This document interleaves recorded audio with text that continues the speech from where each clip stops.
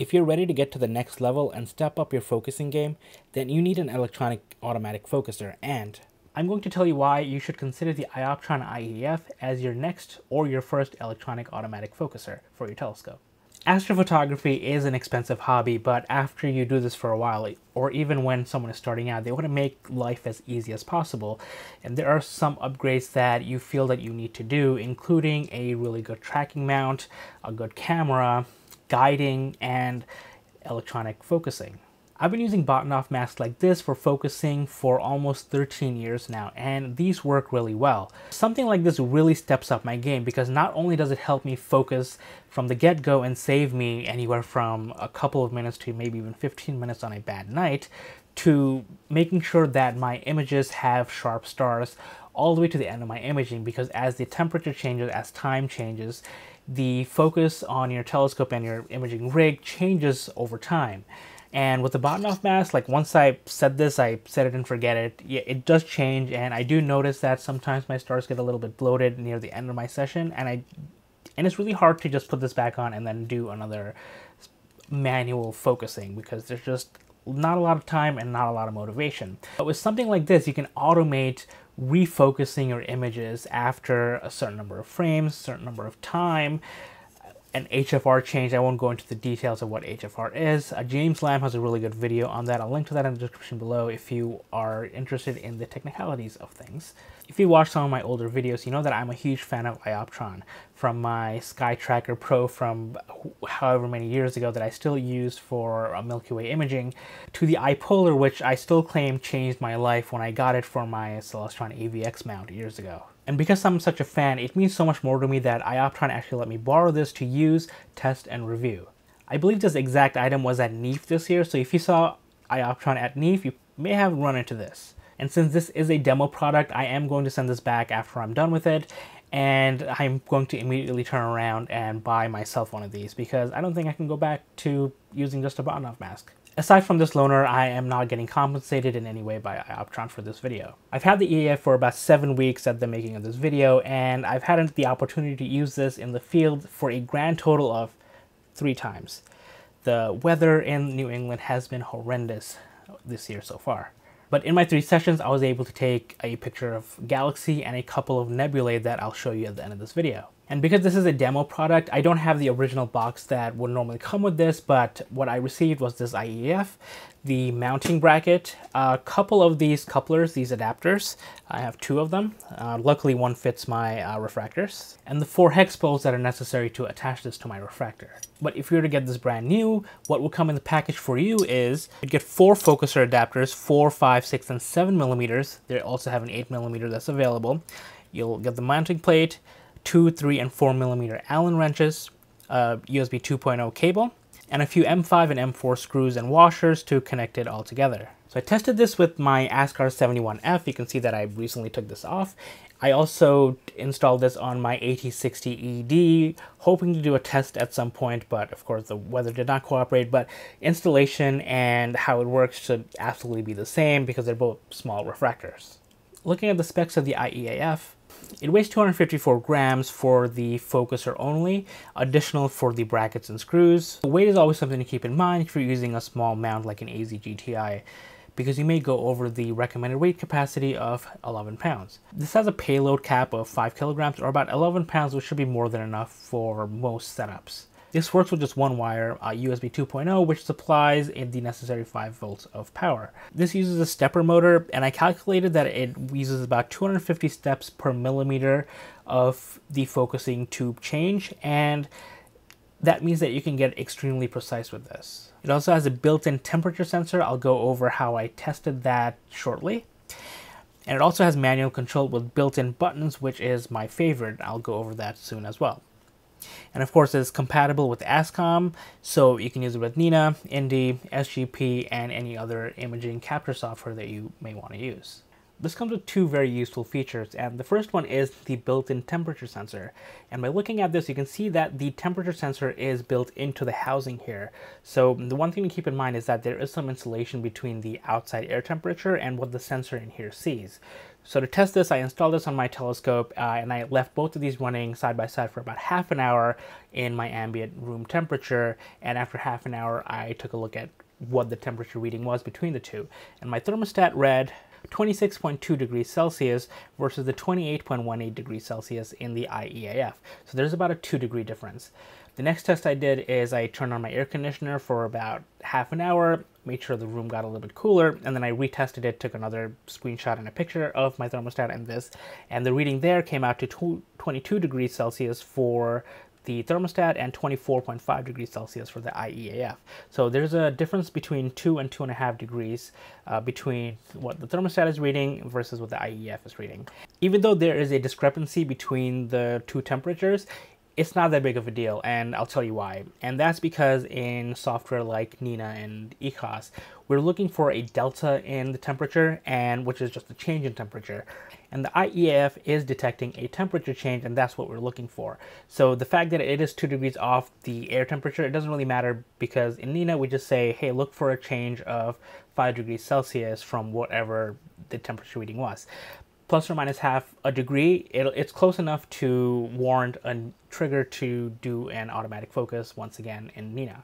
So that's just my 2 cents. If you feel differently, let me know in the comments below. The second built-in feature is the manual control buttons that come with the iEAF. This let you rotate the focuser after installation, and this is by far my favorite feature because it makes installation so easy, because I can rotate it so that the flat part of the shaft is in a convenient location for me. Yes, it does require you to plug it into USB, but you can do this, you can plug it into a power bank, temporarily move it and unplug it. Just to put things into perspective about the iEAF, I thought I would compare it to two really well-known and popular electronic automatic focusers. The first one is the ZWO EAF, and the second one is the QHY focuser. So I picked some of the attributes that I think is important to many people here, so let's quickly go over them. So at first glance, it does look like the QHY focuser gives you the biggest bang for your buck when it comes to weight and payload. At only 210 grams, it gives you 10 kilograms of payload, a maximum payload, with the caveat that it only works with 10 kilograms for 12 volts of power, so that's another wire that needs to go into your Q focuser in order to give you the extra boost in torque that you need. Otherwise, I believe the payload is still 5 kilograms at 5 volts. We already went over the built-in temperature sensor of the iEAF. I did put a footnote here that says that it is inside the unit. For the ZWO EAF, you can buy an extra probe that connects to your EAF for an extra $12. It's $10 if you buy it with the manual control remote.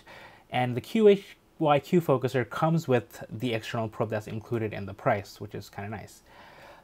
Manual control for iEAF, it is built in, so it's built into the unit, nothing extra. But with the ZWO EAF, it's an extra $40, which is a remote that goes into the same port that your temperature sensor would go into. So if you have both the temperature sensor and manual control, you have to pick which one you want included, attached to your EAF. There's only one port for both of them, but you can get both of them for $50, so you save $2. And the QHY focuser, I said none with the footnote because there is a high precision focuser that allows manual adjustments after installation, but that will cost you another $30. And now backlash, ZWO and iOptron claims that there's zero backlash. Of course, there's a footnote here that says the zero backlash depends on your entire focusing train, not just the focuser. So if your focusing train, if your focusing tube has some way, if your rack and pinion focuser has a little bit of backlash, then you can't count on the zero backlash of the iEAF to do anything for you. You'll have to compensate for that in software, as we saw in Nina.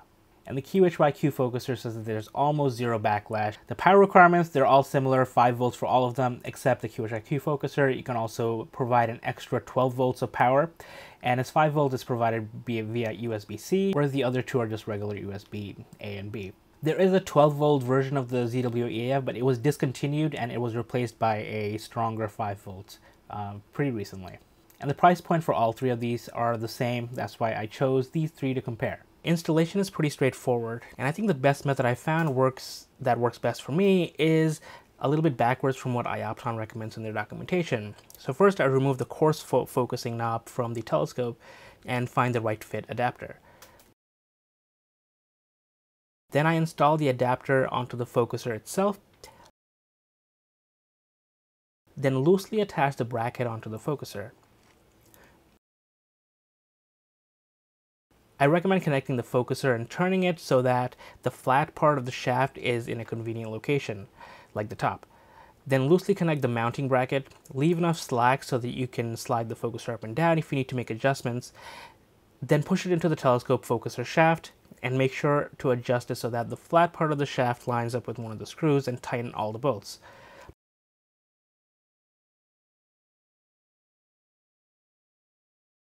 Then finally tighten the screws on the adapter. I've gotten really fast with the install, especially since now I can leave the mounting plate and adapter connected to the iEAF when I disconnect and pack it up. Going over the software side, to download the driver, you would go to the iOptron website. I'll link to this specific page in the description below.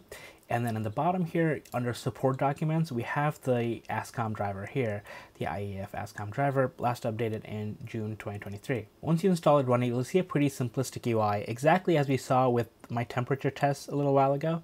You can see the current position on the screen. I'd recommend that at this point you manually move the focuser on your telescope all the way in using the push buttons, and once you're done, you set the current position to 0. It'll make remembering the position much easier later on. I've been doing this every time I reinstall the iEAF. And then in a capture software like Nina, under the focuser section, it'll come up as the iOptron standalone focuser. There's also an iOptron ASCOM driver. I believe this is older. It won't work with this version of iEAF. So you do iOptron standalone focuser and you click on connect. And we have a similar UI to what the iOptron focuser UI has here. The only thing is we're missing is set current position to 0, so you do need it. And you can set the target position, move it, you can move it fast and slow, but we don't normally spend a lot of time in this section here anyway. Before we go into the imaging tab, I'll go to options. And under options, under autofocus, we have some settings here. And most of the options that I have here are the defaults here, so I haven't really changed anything. The only thing I've changed is probably the autofocus step size, which I do by 50, because remember I said 250 steps equals to 1 millimeter, so 50 steps is 1/5 of a millimeter, which is I found that it's quite nice for my setup to do focusing. But you can go as little as 1 step if you need to, but you probably don't want to do that. The default autofocus exposure time is 5 seconds. I'll put this up to 15 seconds when I have my L Extreme filter on a bad seeing night. And the only other non-default setting I have here is the R2 threshold. I set it to 0.3, which is pretty low. It should be around 0.8 or 0.9. I think the default is 0.8. The only reason I have 0.3 is because last time I was out, the seeing conditions were really bad and the HFR calculations were a little bit off. So setting it to 0.3 helped me out and I was able to get focus. The backlash in and out is by default 0, and I kept it there because my entire imaging train doesn't actually have any backlash. So the Astrophotography 71F promises no backlash, and testing it, I can say that if there is any backlash, it's extremely tiny and I cannot notice it at all. And the iOptron iEAF itself also doesn't have any backlash. Of course, the way I test it is just take my fingers and see if I can twist the thing, see if there's any give in either direction. But remember that your setup may be different and your entire focusing train needs to be backlash free in order for this to remain at 0. And then when we go to the imaging tab, on the top left here, you have the focuser option here. So if you don't see the focuser here, you can click on that and see where that appears. I have the default layout here. I reset it not too long ago because I messed up a bunch of stuff. And you can control the focuser here as well. You probably won't use this as much if you're using autofocus. And then we have the autofocus tab here. And if you don't see this, it's this top right button here that says autofocus. So if you don't see autofocus, make sure you click that, and then it'll appear on a tab somewhere or in a window somewhere, and you can move that around. I put this here because it's what makes sense to me. And then if I was imaging outside, I would normally do the autofocus as part of my sequencer, but you can also come here and then click on start autofocus, and it'll take whatever your position is. But remember that you need to be as close to focused as possible. This will just get you all the way where you need to be. And you click on start autofocus. I'm using Hocus Focus for my autofocusing. And it'll take a bunch of images around what you set your position to be. So I actually set my position to be 7225 because that's what I had the previous time I went out, and that worked for me. So I put that on there, and since we had the steps of focusing to 4, it has 4 on this side and 4 on that side, and it increased by 50 each time. So you can see 7225, 7275, and then it found that 7203, like down here, is where I get my best HFR, the half flux radius. I won't go into the technical details of what that is, but I'll just say that that gives me really pinpoint stars.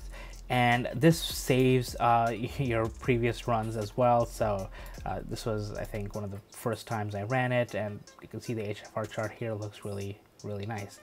And then when you look at this one, I think this is the one where I had to set the HFR threshold, or the R2 threshold, to 0.3, because you can see I was getting some weird readings, and that seemed to help after a little bit of Googling. And it was very hot that night, almost 29 degrees Celsius. And as mentioned at the beginning of this video, this is a loaner product, so I have to give this back, and I'm really thankful for iOptron for working with me in testing this out and reviewing this in this channel. Here are the 3 images that I took with my Astra 71F being autofocused with the iOptron iEAF.